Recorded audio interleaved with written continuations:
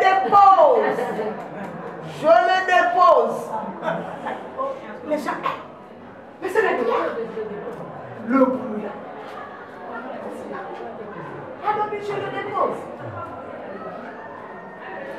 Je le répète, je le dépose. La pierre. La pierre. Ce caillou.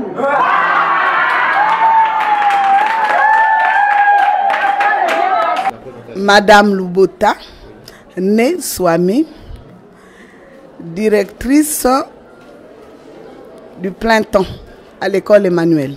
Ce matin, nous sommes sur l'enseignement de l'éducation musicale. C'est une discipline pratiquement qui est négligée par les enseignants. Le chant a une grande utilité à l'école.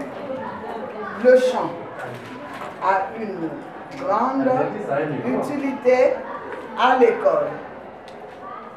L'instituteur, c'est un généraliste. Donc si tu es enseignant, instituteur à l'école primaire, tu ne peux qu'avoir le goût d'enseigner toutes les disciplines, même la musique à l'école, parce que vous êtes formé pour cela. L'enfant ne joue plus, il chante, il va jusqu'à sa place. Il s'assoit, il attend les autres. Et chaque, tout le monde rentre.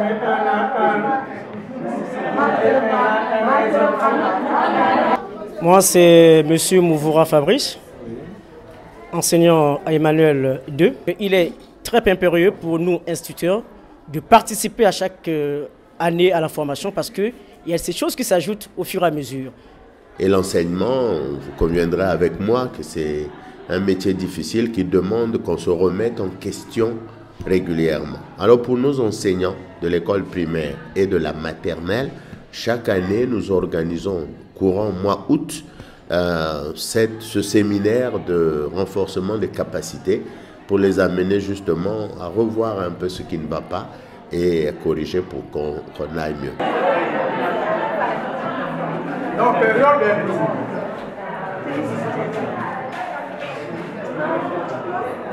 également, la saison sèche sera le moment où la période qui n'a pas de pluie. Je m'appelle M. Mviri, conseiller pédagogique permanent à Emmanuel. Nous sommes sur la didactique de l'expression écrite. Cela va par niveau. Nous avions fait le niveau du CP, CE et aujourd'hui nous abordons le niveau SEM. Nous organisons aussi ce séminaire pour ceux qui veulent venir chez nous, ceux qui veulent travailler avec nous. Ça veut dire quoi? Qu'une personne se lève pour donner. C'est une saison pluvieuse. C'est une saison pluvieuse. Je m'appelle Pella Marina Thérèse. J'ai un bac G2. Je veux me lancer en tant qu'enseignante. Je m'appelle Sylvie Roli. Je n'ai jamais enseigné. J'ai le BPC, mais j'ai aussi le diplôme professionnel pour la santé. Ça fait pratiquement 2 semaines que nous avons débuté avec la formation. La compétence ici visée, c'est pouvoir donner aux apprenants le plan méthodologique de l'enseignement de la rédaction au SEM. C'est-à-dire leur dire comment mener ce cours au SEM, comment enseigner la rédaction au SEM avec les différentes étapes.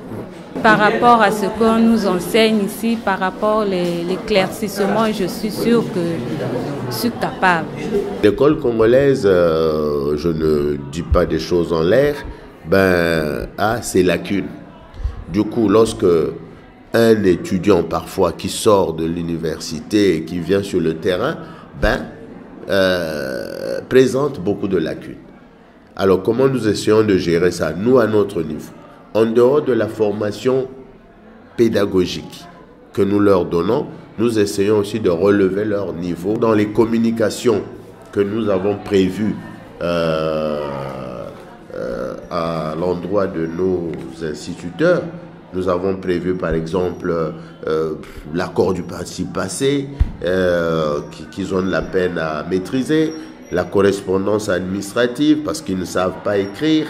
Nous avons mis au programme emploi des pronoms personnels compléments comme lui, le, la, le, leur et les pronoms relatifs dont et que qui ne savent pas toujours employer, etc. Donc nous essayons tout au long de l'année de revenir sur ces questions.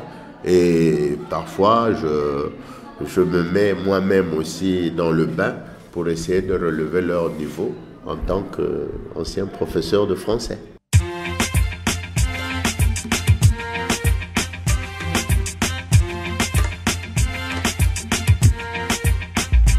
Nous faisons ce travail préliminaire pour que nous prenions les meilleurs, ceux qui vont s'affirmer durant ce séminaire et qui sont susceptibles de travailler avec nous. C'est souvent les lauréats, c'est-à-dire les 5 premiers que nous rencontrons ici à Emmanuel. Maintenant, le reste ici, il y a ceux qui ont un peu de difficulté. Bon, quand même, on leur livre une attestation de participation au stage pour aller chercher un peu ailleurs l'emploi.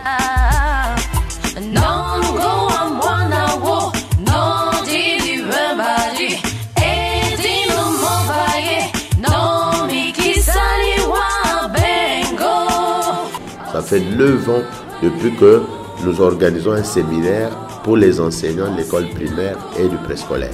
Et là-bas, sans nul doute, ce que nous faisons est important parce qu'il y en a qui ne sont pas passés par l'école normale des instituteurs, mais qui n'ont reçu que cette formation, plus le suivi sur le terrain et qui sont devenus, à n'en point douter, des enseignants quand même capables de faire des résultats.